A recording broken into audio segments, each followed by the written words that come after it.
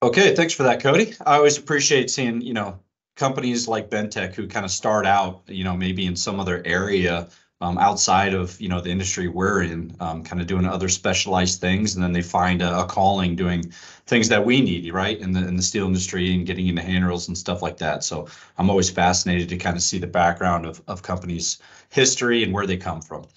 So now let's take a look on the SDS2 side of things, for all you detailers out there, what this is going to look like for you guys. So here I have our main screen open. Some of you might recognize this. Some of you might not. If you're not in the newer version of SDS2, it might look a little different. So this is the updated look.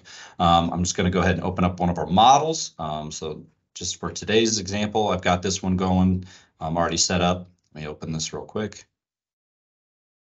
And here's a model I have set up for today's demo. Just kind of a basic structure just to make things easy on us. So here I am. I'm just going to go ahead and just get started by snapping to this beams web. And I've already got some construction lines laid out. We're just going to put in a real basic 2-line rail for today. I'm going to come up, go to my members. I'm going to go ahead and add the add flat handrail run.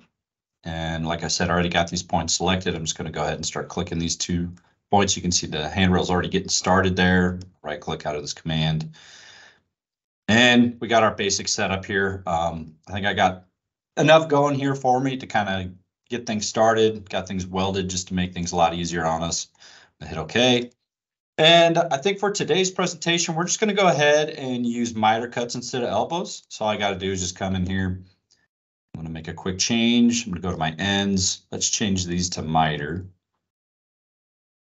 And then also, I'm going to go down to my gal vents. For those that don't know, SDS2 automatically does handle venting for galvanizing. Super great tool here. And then we're going to change the auto interior hole diameter to manual. We're just going to make it 1 inch now. And that's just to make things come across a little bit cleaner on the Bend-Tech side of things. And you can leave it as is.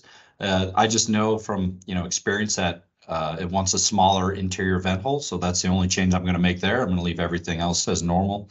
I'm going to hit OK. And you're going to see the rail just automatically update just like that. So now we're ready to export it. And it's as simple as coming up to the Design Transfer tab here. And for those that don't have it yet, if you just go ahead and open up SDS2.com, which I'll do right now. And this is our main page. And you come to our support drop down. And you'll select SDS2 Toolbox. And for those that don't already know, this is a really awesome page that I really want you to check out. It has all our awesome, advanced tools and partner integrations. So any of these that you're not familiar with, I encourage you to learn everything that they do. They might save you a lot of time and headache. There's a lot of really great tools in here. But right at the top, obviously, we have our Bend-Tech. I'm going to click read more, and then you'll just want to come down to this documentation and download, obviously, and we have all the information there for you. So once you have it downloaded, you're going to jump right back into SDS2 and go to your Design Transfer tab, and then we're just going to go ahead and run this. And then you can see down at the bottom left corner, select parts to export. I'm just going to go ahead and select this one. You can do one or multiple at a time. For this example, we're just going to do one. I'm going to hit right click OK. It's going to pull up the menu and it's going to go ahead and start reading this. And as you can see, everything's come across really nice and clean. So that's good. If you had any errors, you can either choose to go back and make modifications as needed, or you can also bring those into Bend-Tech and then you can make modifications on that end as well. So in this case, we're just going to go ahead and hit save and then save that in the file that you need to as necessary. And then we'll send that over to Cody.